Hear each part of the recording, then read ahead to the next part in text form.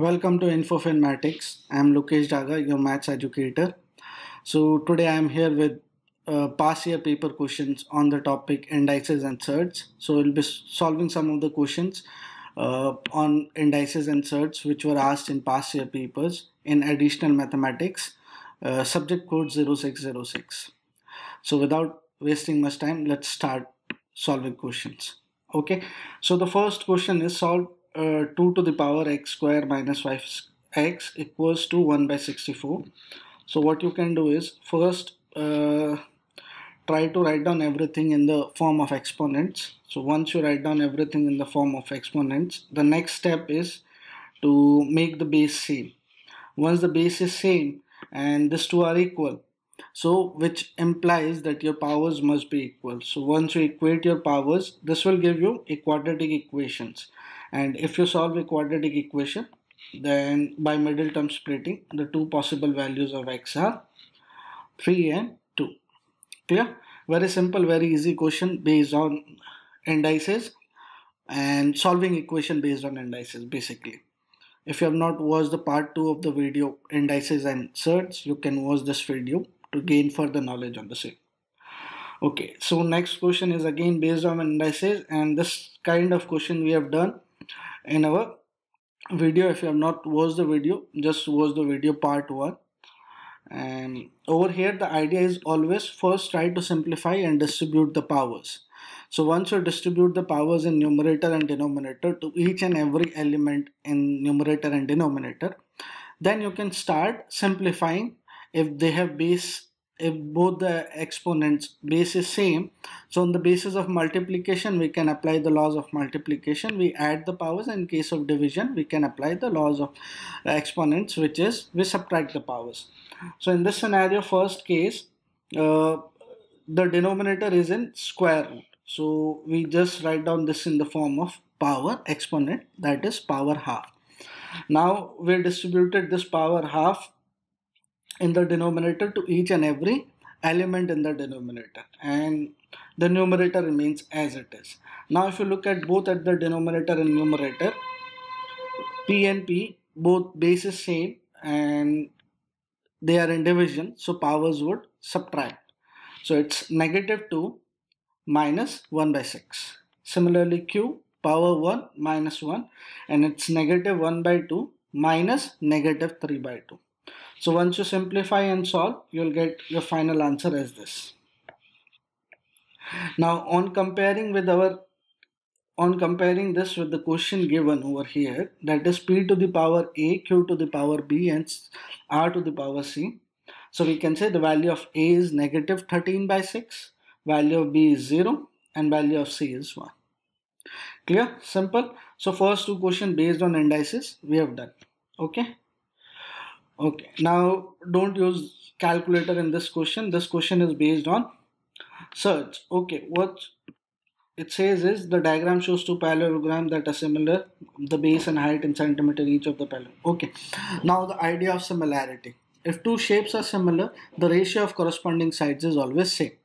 So using that, I can relate the height of the two parallelograms, that is ratio of height of two parallelograms should be equals to the ratio of sides of parallelogram, because they are similar and it has to be same. So equating this, now simplifying, cross multiplying this, will get x equals to this form, equation in the form x equals to 1 plus 3 root 3 multiplied by 5 minus root 3 divided by 6 plus 2 root 3. Once you simplify and multiply, you get a numerator over here. Now we know that our denominator cannot be irrational, so we need to rationalize this. Now conjugate of 6 plus 2 root 3 would be 6 minus 2 root 3. Now multiplying this by 6 minus 2 root 3, and if you simplify, you'll get something negative 27 plus 23 root 3 by 6.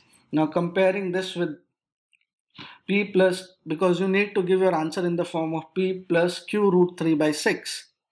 So on comparison, we can say the value of p is negative 27 and value of q is 23. Clear? Okay. Let's move on to the next question.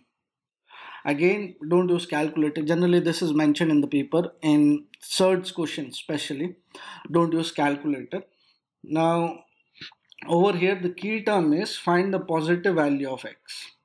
Means we know when we are solving quadratic equation, there are two possible values of x. So over here, they're asking you only you need to search for, only you need to find the positive values of x.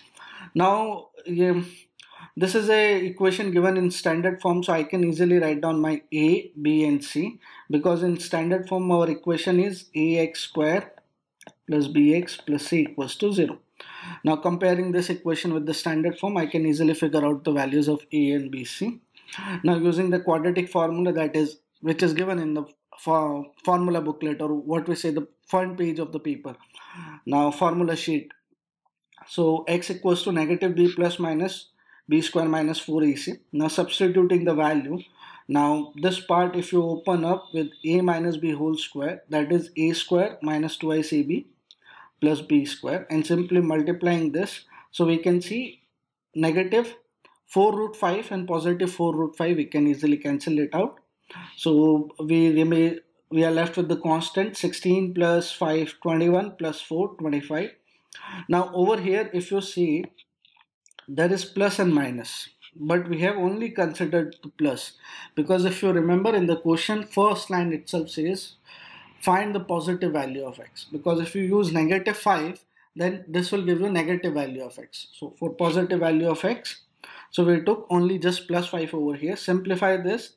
Now again your denominator over here is irrational, which is 4 plus root 5. So conjugate of this would be 4 minus root 5. Simplifying this, now we'll get 7 plus root 5 by 22. And we are supposed to give our answer in a plus root 5 by b. So we can easily compare and say the value of a is 7, b is 22. Clear?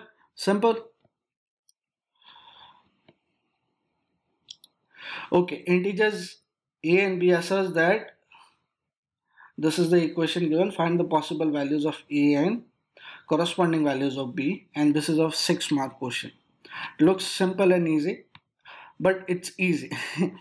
So once you open up the bracket, and if you connect the like terms over here, if you observe carefully, all these are your like terms which are constant, and all these are your terms which are with surds. Now if you compare the left hand side and right hand side, I can easily write down this as 51 plus 0 root 5.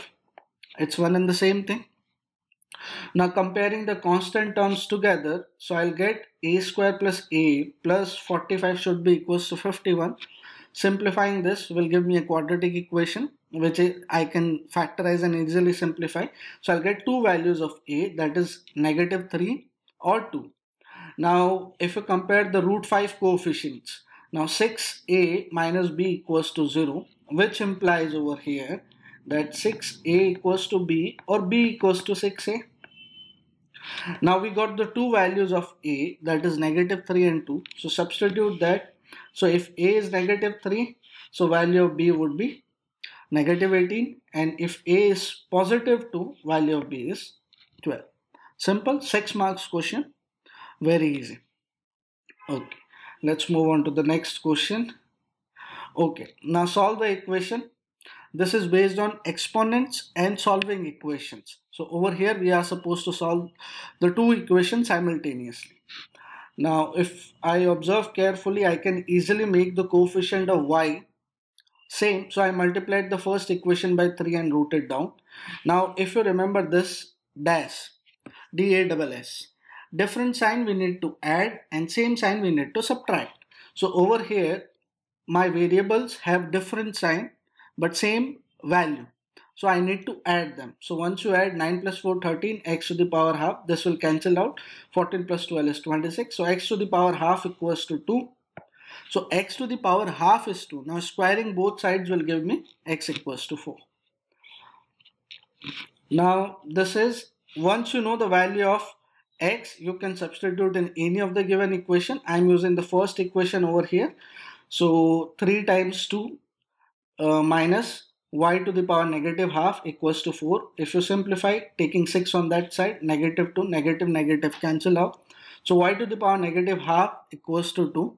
So if I do the square of this, So I'll get y to the power minus 1. One step you can also write down y to the power minus 1 equals to 4, squaring both sides. Now I know y to the power minus 1 is 1 by y equals to 4, which can be written as y is equals to 1 by 4, because we need to simplify and give the answer in terms of x and y. Clear? Simple? Easy? So we have understood the idea of indices and surds. If you have not watched the video, please watch the previous videos, and we have done some past year paper questions on the topic indices and surds. Thank you for watching this video. If you have liked the video, press the like button and do not forget to share it with your friends. See you in the next video. Bye.